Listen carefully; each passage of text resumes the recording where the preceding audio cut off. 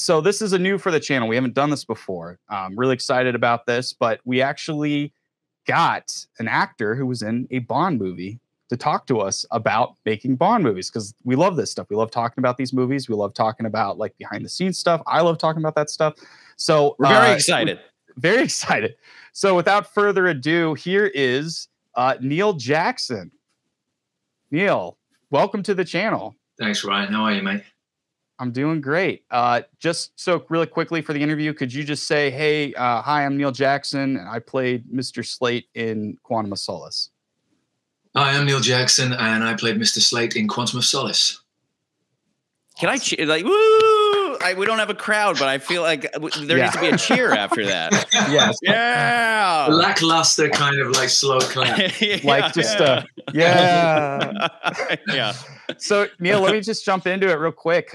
So can you tell us a little bit of personal background, acting work, stunts? How did you get involved with Quantum of Solace? Quantum of Solace was it was an audition. I was living in Los Angeles, but I was back shooting a film in London, and my agent sent me along to an audition. Nina Gold is the casting director who's done all of the Bonds, or at least all the recent Bonds, the Daniel Craig ones. Went along for an audition. Auditioned using the I'm blanking on his name, but the Mads Mikkelsen character, Sides from Casino Royale. Okay. The Creef, is it that? It's something like this. Le Chief. So Le Chief. Are you saying you acted out a scene? So they gave us a scene because they weren't releasing the script for Quantum. So we auditioned using a scene from that. And then, sorry, do you remember the scene? No idea. I can't remember. It was like a one-page scene. You just do this little scene, and then that was that. Thought nothing of it. And then 2 weeks later, I got a call from my agent saying they wanted me to do a stunt audition. And it's the first time I've ever done a stunt audition before for anything. And I've done a ton of different action films and shows. And normally they just kind of take the actor's word for it. Do you know how to fight? And every actor will lie and say, yeah. Do you know how to ride a horse? Yes. And then you quickly go, can you teach me how to ride a horse? Yeah. And so this was the first one. They didn't take people's word for it. And we showed up to Pinewood on the 007 stages, and there were 16 of us. And it was kind of like Stunt Idol in a way. It was like there was a panel of judges. Who was there? There was the casting director, casting associate. There was one of the producers. And then there was the stunt coordinator, Gary Powell, assistant coordinator, and a couple of other people that were at this panel. And there were 16 of us that had been shortlisted from the audition that we'd done for this. And it was a 2-hour audition. They put us together in groups of 4. And we did a 3-on-1 fight sequence that was taught to us. So 3 guys attacking 1 guy. When you're doing a fight sequence, they call it beats. So if it's a 40 beat fight sequence, there's 40 moves, a punch or a block or everything else like that is a move. And so they taught us like a 10, 12 beat fight sequence, 3-on-1. And we got 20 minutes to rehearse it. And then we performed it in front of the panel. And then the panel, we all got sent away to the back room, all 16 of us. And we sat around for a little bit. And then they called 12 of us back. And we slowly realized that this was an elimination process. And then we got sort of 2-on-1 fight sequence. We had to rehearse that and perform that for them. Then we had to do a bunch of cells. So when you're doing a fight sequence, the thing that kind of makes the fight sequence work in a way isn't necessarily the person that's doing the punching or the person that's doing the striking. It's the person that's selling it and making it appear like it's devastating or dangerous. So it's all the things like making sure that the hits look like they're proper hits and selling. And so we went through a whole myriad of cells, from jabs, hooks, punches, everything else like that, kicks. So we went through this, smashing into crash mats over and over again, rehearsing this. And then they eventually whittled us down to 3 of us, and it finished with the 3 of us, and we got sent home. And like a little backstory on that is, like, my background is in boxing. I was an amateur boxer for years, and competed in the UK and won a couple of titles as an amateur, and was into martial arts a lot. So I had a pretty strong fighting background. And Gary Powell, the guy that was stunt coordinating this, and he stunt coordinated Casino Royale, his first big feature film as stunt coordinator was Alexander, which was the Oliver Stone. and that was my first feature film. And me and Gary bonded on that. He's another Brit and comes from this big history stock of stunts. And he watched a TV show that I did when I was younger, and so we kind of bonded on this thing. So a few of the stunt guys that were helping us out at this stunt audition, I knew personally from having worked on Alexander with, and I knew Gary. And so after it finished, they said that they're going to recommend me for the role because they liked the way that I moved the best, which was lovely. And then I was shooting a film in Hong Kong, and I just landed in Hong Kong to start shooting the film. And as I was driving to the airport, got the call from my agent to say that I'd got Bond and that it was going to be 2 weeks in Panama. That's so exciting. Yeah. That's awesome. And before that, were you a big Bond fan? Was this like, I'm going to be in Bond? You know, because that would be me. I would freak out, you know. Yeah, I lost my mind. I mean, it's like Bond, I think as a boy growing up in Britain, and, you know, but Bond is the pinnacle of all of the sort of movie icon roles. I think everybody. So as a kid, I used to beg my dad to take me to the Bond movies, and I was of the era that was transitioning from Moore into Pierce Brosnan. So I went and saw the 80s movies as a kid of Roger Moore, and then the moment Pierce Brosnan did it, I was in my late teens, early 20s. So I love those films. And do you mean Dalton, or do you? Oh, Dalton. Sorry, yeah, Dalton. You're right. Sorry, okay. And so I would have paid good money to be a walk-on extra in a Bond. Yeah. To be honest, I mean, it's just it was always, that was, in my opinion, and at least at that time in my life and my career, the pinnacle of what I could do was to be on a Bond set. So to get that call that I'm actually going to get to be on a Bond set, but a named character, and get to throw hands with James Bond was pretty amazing. Yeah. Yeah, that's wild. That really is living the dream. Charlie and I do wonder, because you know, we were talking about this movie, and obviously you were talking a lot about stunts, and you know, I've been on that side of the world with you, and I understand that kind of. A lot of times people think, oh, the director does everything, and that's not always the case. Sometimes things get thrown to a second unit director who does a lot of the stunt work. You know, Charlie and I were both wondering, like, did you work closely at all with Mark Forrester, or was it a second unit deal? It was all second unit deal. I barely worked with Mark. I met Mark. We chatted a little bit about the character, but there's they cut all. There was originally a lot more to the character that ended up on the screen, but they cut all of that before we went into the shooting. And a lot of that was to do with pacing of the film. They realized spending a lot of time on this ancillary character when all they really needed was Bond to beat him up and kill him and assume his identity to move the story forward. We don't need to spend a lot of time waxing lyrical about him. So it would have probably just ended up on the editing floor anyway, even if they'd have shot it. So we talked to him a little bit about it, but it was a fight sequence and a vicious fight sequence at that. And they set the trademark so well. Dan Bradley, who did all the stunt coordinating for Casino Royale, that was involved in Casino Royale, set that tone, and the same with Gary Powell, set that tone so beautifully for the brutality of Bond.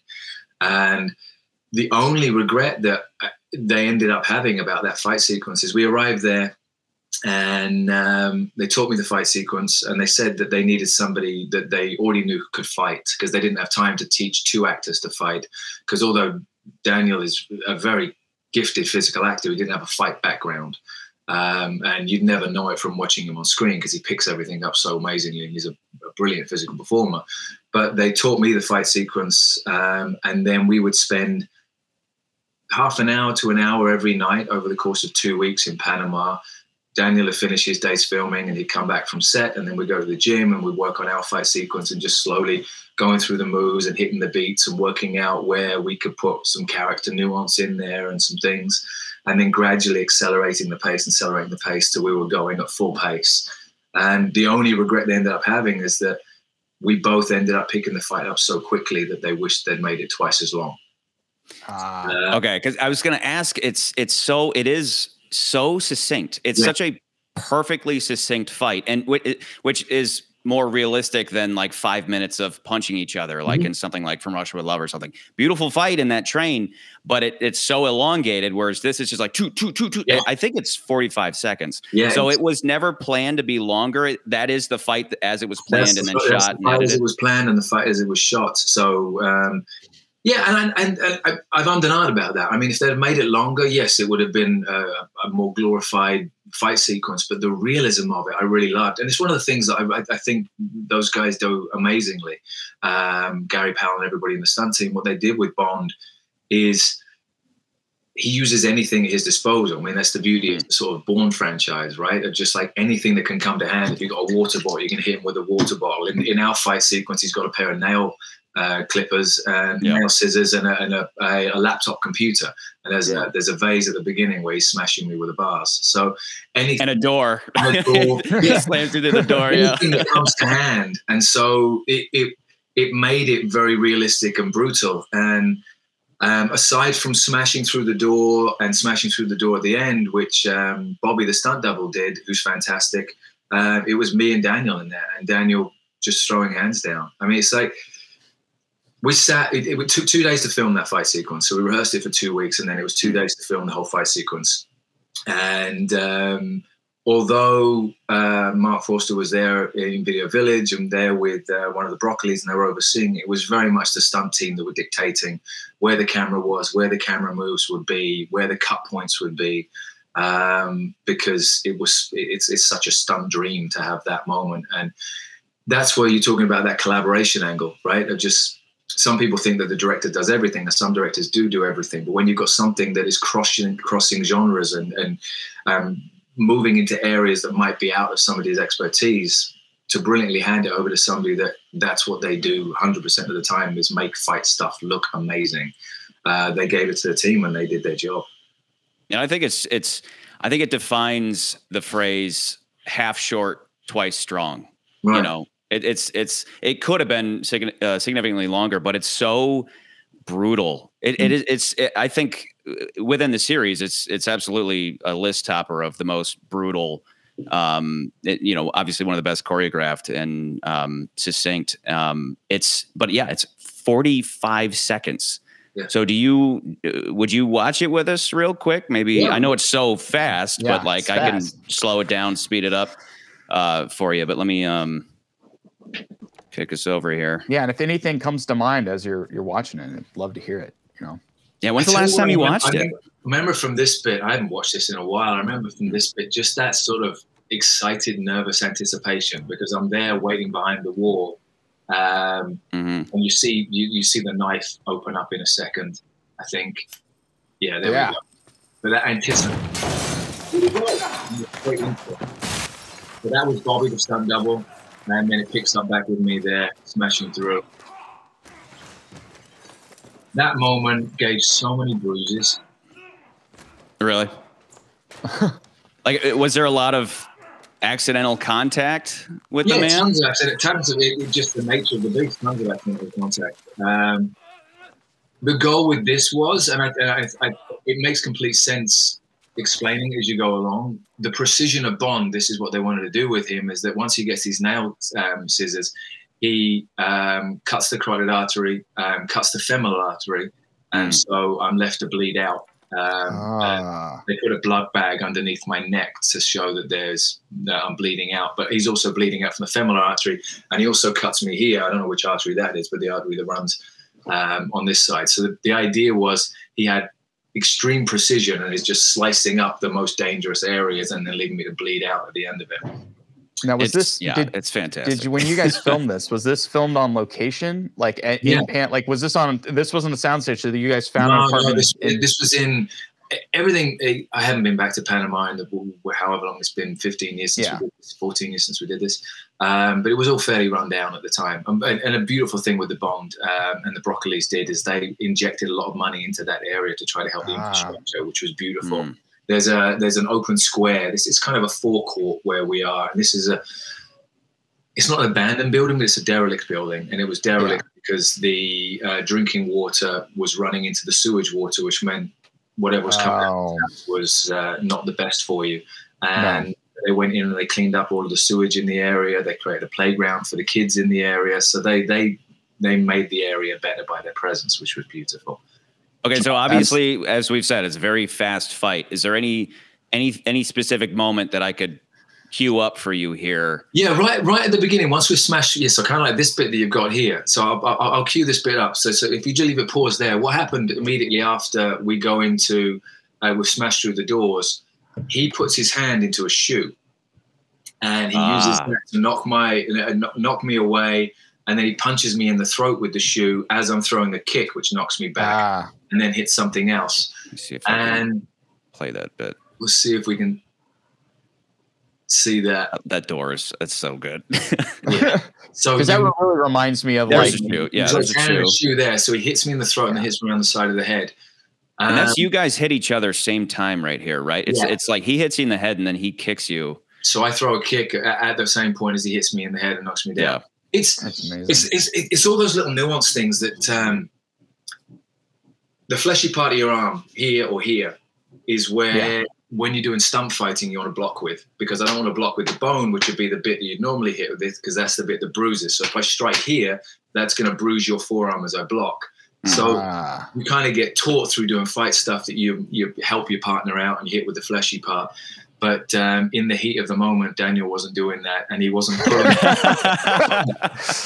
pulling this shoe at all. And I remember us sat, because it was 2 days filming, we were sat after the first day of filming, and I had a red mark here, and my throat was hoarse, I had a red mark on the side. So I guess it would be my right ear, on the side of my head where he's hit me with the shoe, because he just gone bam and hit me around. And each time it was. So it really hurt. So this whole fight really hurt. It just reminds me of I just saw this interview with like Tom Cruise and Henry Cavill talking about the last Mission Impossible movie and how they were talking about that bathroom fight, and they were talking about how like nobody on set wanted to say it, but like this stuff really hurts, and they were both like just not saying anything. And I imagine like that's how it was on this as well. Yeah, exactly. I mean, it's like you try to make it as safe as possible, and when we start rehearsing, you always do incredibly slow rehearsal periods. So you're just going through the beats very slowly and trying to make sure that it's a dance, right? It's a choreographed dance, but we're trying to make it look as real and as vicious as possible. And then you gradually build up, but you never want to go performance way. You never want to go more than 80%. 80% is fast enough. But when you call action, invariably 80% comes 110%. And so a lot of what happens in fight sequences on set is, that was great, let's slow it down a little bit, because it ends up rapid. And within there, you're not seeing all the nuances. Yeah, you want to see the nuances of the hits and make sure that it's the audience are aware of the story that's being told within there. The subtle things of the shoe and the nail clippers and the fact that he's lacerating all of these arteries with surgical precision to lead me to bleed out at the end. Yeah, I'm a big fan of, like, I have, what, this was 15 years ago or something. I remember just this death, just like just that is just so brutal. Just no words at all in the scene. It's just like this, just being emptied of blood, and just this look of horror almost. But how is it? How is it to be cradled by Daniel Craig while life is exiting your body? I would have liked that he didn't pout so much as I died. Go to that. Yeah, go to that. That's great. It's just such a great death. He was so good in it. I mean, it's just like he just has this energy about him. I mean, I remember the first time I met him, I just arrived in Panama and I just dropped my stuff off in the hotel and was just going to go for a walk around the grounds. And suddenly this force barreled in with 2 security guards into the hotel. And it was Daniel, and he walked past me and he went, "You're playing Slate?" I said, "Yeah." He said, "Oh, welcome to production." Shook my hand and then was straight into the thing. You're like, oh, this guy isn't messing around. His energy is so up and on. And he would finish 12 days of shooting where he's in every single scene and long days, and then come back, and he was still then doing half an hour to an hour of stunt rehearsal with me. And then he was going to the gym and doing his training. And he's doing that for 6 months. And so I don't know how many fight sequences he had in Quantum of Solace, a lot though. So it was literally a checkboard of, as they're preparing him to do our one, they're working on the choreography, the one that he's going to do in 2 weeks' time. Once we put our one to bed, he'll start learning the choreography for that one. And it's just a constant Rolodex of work for him.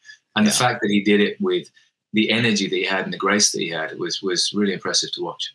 Well, speaking of Daniel, was there you guys? Obviously, he assumes your identity. How much of a coincidence is it that you guys look similar?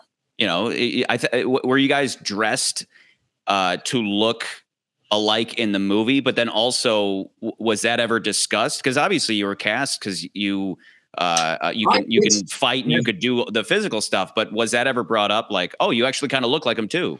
That's a really good question, and I wonder if that was something that was added in afterwards. Because the 16 guys that came to the stunt audition that we had at Pinewood, all different shapes and sizes and appearances. So it clearly wasn't something that they were thinking about straight off the bat, because if they were, it would have been whittled right down to only people that look like Daniel. So I wonder if after they cast me or whatever, they said, oh, that's a convenient plot point that we can throw in there, that because he ends up getting the case that's meant for me that leads to the next sort of part. It's similar. I mean, you guys look like you go to, look at this. You look like you go to the same barber, you know, like look at the hair here to when it cuts, like you guys, there's just like a similarity. Yeah, no, there's a real similarity to us. Yeah. So I hadn't actually thought about that, but that must have been something that was added in afterwards as just a convenient, nice little add-on. Yeah, it's a cool detail. Because we were filming this in 2007 during the writers' strikes, so we weren't allowed to change anything with the scripts or do anything because the writers' strikes were going on. So they were very locked into what they had. They can cut things out, but they couldn't change, manipulate, add anything in. Okay. So because that's something. That was something. As far as the writer's strike goes, like, was there anything? Do you remember the other stuff that you did? Because we do talk about that a little bit, about this particular movie being one of those kind of victims of the writer's strike in that regards. How much did you guys feel that while you guys were shooting the movie? Was it weird that you were like, we need to change this or that? Like was it omnipresent on set? Yeah. Was it like discussed a lot and it was like this cloud of writer's strike over it? Or no, not for me and for what I was doing. I never got to see a full script. And I was told afterwards that the scenes that were originally in from Edmund Kemp to set up his backstory were cut out. So I never even got to see those scenes. Okay. So you just did the stunt stuff. I was there for the fight, and the fight sequence is a vicious fight sequence in shoes, so it's up to interpretation, right? So it's 1/8 of the page, right? On the it'll take. It's just we'll do it in the morning. I didn't notice it so much because the thing that I was in wasn't in any way affected by the writer's strike, because it was up to the creativity of the stunt team and the choreography that they wanted to put together. Cool, yeah, because it's when the movie comes up, it's the there's always that stigma. It's eternally attached to this movie is the writer's strike thing. And the big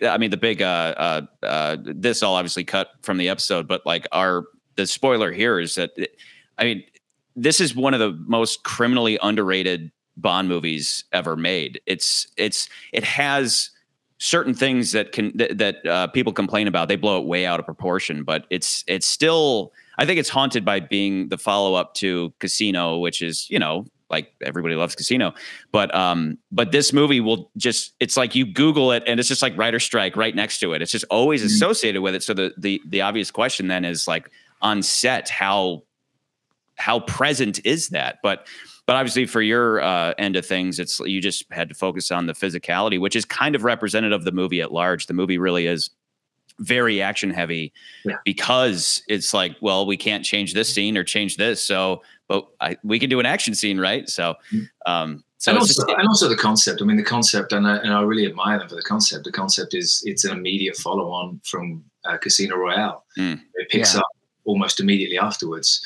And so they've never done that before, where they've done an actual sequel, because all the other Bond movies could be kind of watched out of sequence, and there's not really a through line that's continuing everything on. This was was straight into the almost credits roll and pick things straight back up again. Which I really admired, and especially with him having, for the first time, really been in love and then lost that love with Vesper. It's the driving force to go into this one. So he's just a man on a mission. He's a wrecking ball in this one. He's just trying to get answers, which leads to a ton of stunts and a lot of action, a lot of driving. If you ever watch this full episode, you'll see we absolutely agree. That's like it is the, it's the companion piece. And as you said, they never really do that in the series. Maybe they just did that again with No Time to Die. But otherwise, it's kind of a rarity to have a real sequel. But on that note, though, do you have a favorite Bond movie other than Quantum? Because you're biased, of course. But I think Casino Royale is about as good as it can get. I mean, it's like I love Dr. No. I haven't seen Dr. No in a little while, but Dr. No is always going to be there's a fond place in my heart because that sets everything up. And just that opening, the Three Blind Mice opening, is so quirky and interesting, and then suddenly sets this tone straight off the bat. Yeah. So I love Dr. No, and Dr. No was the one that got me into Bond. It was the first one I saw as a kid. But Casino Royale as a complete film is so good. I mean, what an introduction to a new Bond. The fact that they use black and white and they show little flashbacks, they show him getting his 00 status. It enhanced the mythology of the story in a way that they haven't done in other ones. They really wanted to mine it. And the fact that they've got the little button on the end of this one where he goes back and the couple that's at the end, which one of them was Stana Katic, who I ended up doing a TV series with, which was cool. We were both had these little moments in Bond. It just linked everything together. I thought it was gorgeous. Yeah. Okay. Awesome. So is there? Tell me if I'm overreaching. Can you rank Quantum of Solace in the list? Where would you put it on your? Do you have a list in your head of like, oh, that's the best one, that's the worst one? I gotta say, and I feel like a dick for saying it. Quantum doesn't make the top 5. It probably doesn't even make the top 8 for me. Okay, so out of 25, just and again, we could we normally have a list. We can't pull up our sacred list, but it's in the middle for you. In the middle, it's top 10, but the lower echelon of top 10. I would say. Okay. We put it in. I think. Where did we put it? That's kind of close to where because I think most lists will put it like as one of the bottoms. But as we talked about the episode, we were like, this isn't a bottom list movie. It is, it's a well-made film. I think the things that kind of held it back is it sometimes is very forgettable in regards. Like that's, like there's just story things that you're like, I wish this was a little bit better or things like that. But it kind of feels a little forgettable for us. So we ended up putting it like somewhere in the middle where I think most people would not put it. Well, okay. So I think we ended up at 13, just below Secret Service, above Thunderball. Neil, is there anything else? Is there anything else that you would want known or thrown out there, or any final notes on anything at all? No, I'm going to tell you one brief little funny story that kind of goes with the Bond thing. Is we had the premiere for Quantum of Solace, and I was in LA, so got called by my publicist saying that the premiere's there and with the date, and there's going to be 2 tickets for me, and so. I went back to London with my then girlfriend, and we were staying in an old house that I had. And my publicist sent a courier with the tickets to come and send them to us. And so the courier left. We're staying in our home. The premiere's that night. And an hour and a half later, the courier still hadn't shown up. And the car is arriving to pick me up in an hour. And the courier wasn't there. So we're calling around, and the courier got lost. The courier was lost, wasn't answering his phone, had just disappeared. Eventually, the car comes to pick me up to get me from South London all the way to the West End for the premiere. And I'm in my full bib and tucker. My ex is in her cocktail dress, and we're waiting in the car to pick us up. When eventually the courier finally arrives, half an hour before we're supposed to leave, and 2.5 hours before he's supposed to show up. Our courier was driving through the center of town. I'm on the phone with my publicist, who's on the phone with the main publicist for the Bond franchise, saying we're going to get there, but they said that the Royals were arriving soon. And the moment the Royals arrived in Leicester Square, they've got to shut down Leicester Square because nobody's allowed in or out from that point because it's a threat. Yeah. So there were military police on all of the entrances into Leicester Square, and we were getting closer and closer.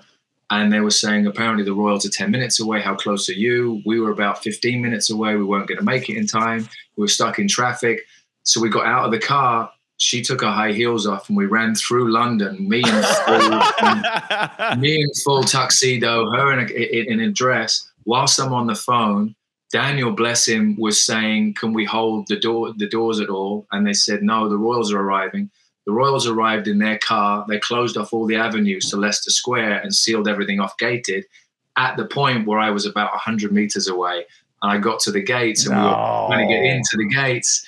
and they couldn't open the gates back up for security reasons. So at the premiere of the film, I was in a pub round the corner having a pint. With everybody looking at me like I'm supposed to be some like wannabe because I'm standing adjacent to the Bond premiere dressed in my tuxedo. Oh my gosh. And I didn't want to tell everybody that I was actually in the film, but I didn't make it at the premiere. It was a very weird thing. So I never. If you were in the film, then wouldn't you be at the premiere? Like, but I. Yeah, I know. So it was a very weird setup. So I had Prince Harry to blame for not actually going to the premiere.